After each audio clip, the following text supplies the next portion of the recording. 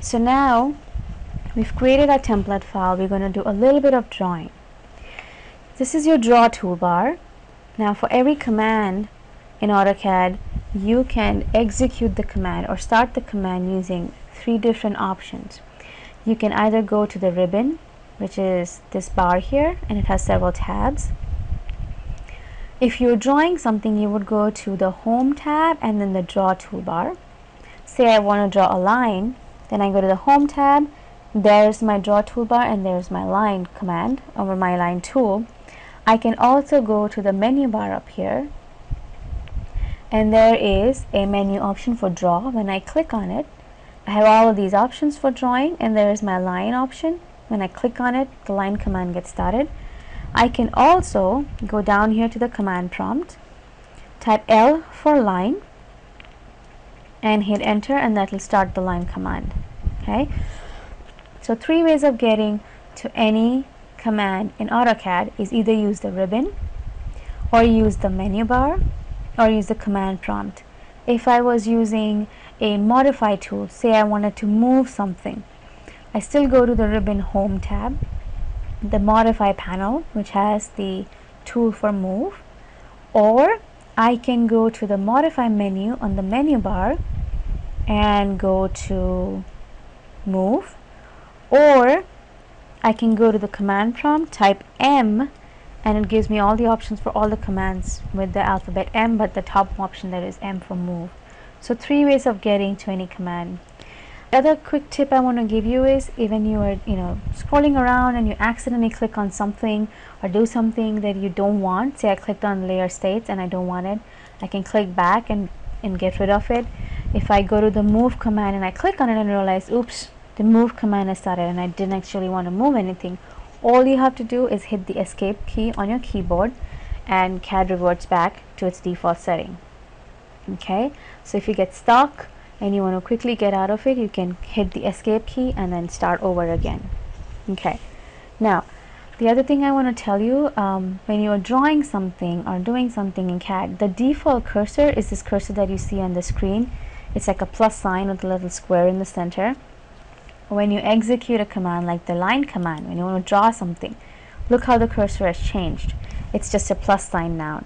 It's a point cursor now, so I can click, click, click, click, click, click, and draw away to glory. Okay. When you are modifying something, say I want to erase this. There's my erase tool. When I click on erase, the cursor changes into a pick box, which is what this is, and then I can click on top of something and hit enter and erase it. So when I'm drawing, this is what my cursor looks like.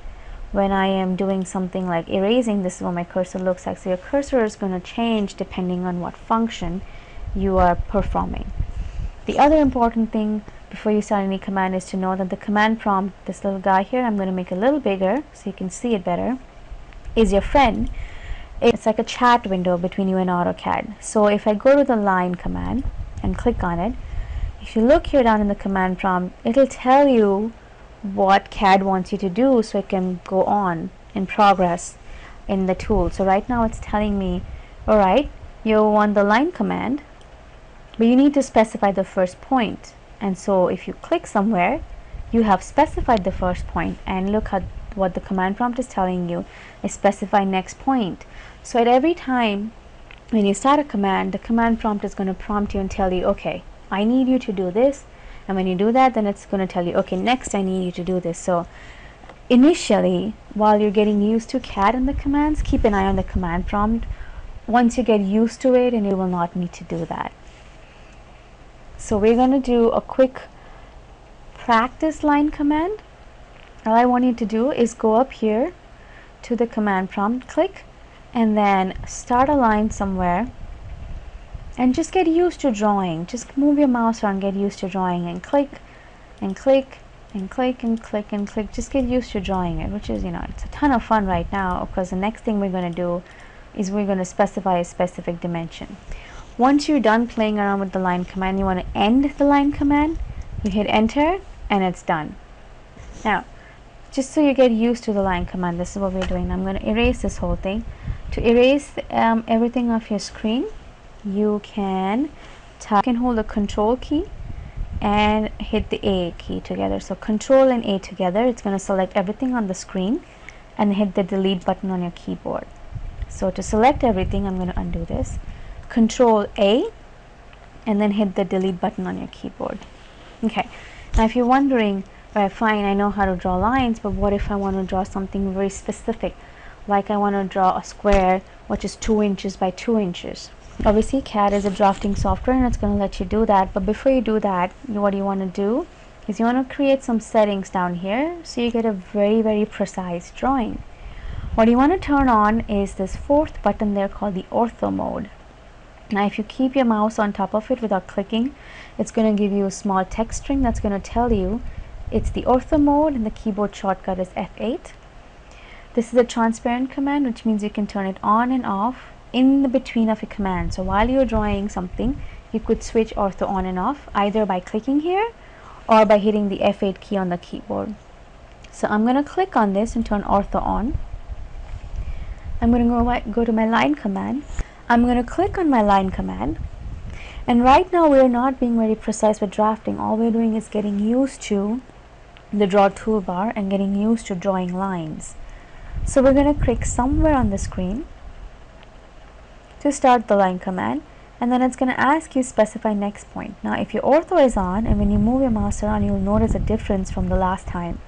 Everything is going up and down in a straight line. This is what an Ortho command does to CAD, is it gives you perfect straight lines in horizontal and vertical directions. So I want to draw a square. I'm zooming in, and to zoom in I'm using my scroll mouse. I want to draw a square which is 2 inches by 2 inches. There are several ways of drawing in AutoCAD. There are 4 distinct ways of entering dimensions. There are the absolute coordinate system, there is a relative coordinate system, a direct distance method, and there's a polar coordinate system.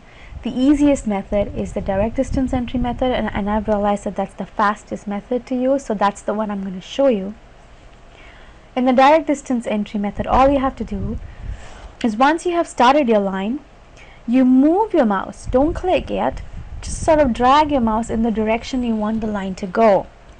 Once you have established the direction, all you have to do is type 2 for 2 inches and hit enter, and you have a line that is 2 inches wide. Now I went towards the right to draw the first line.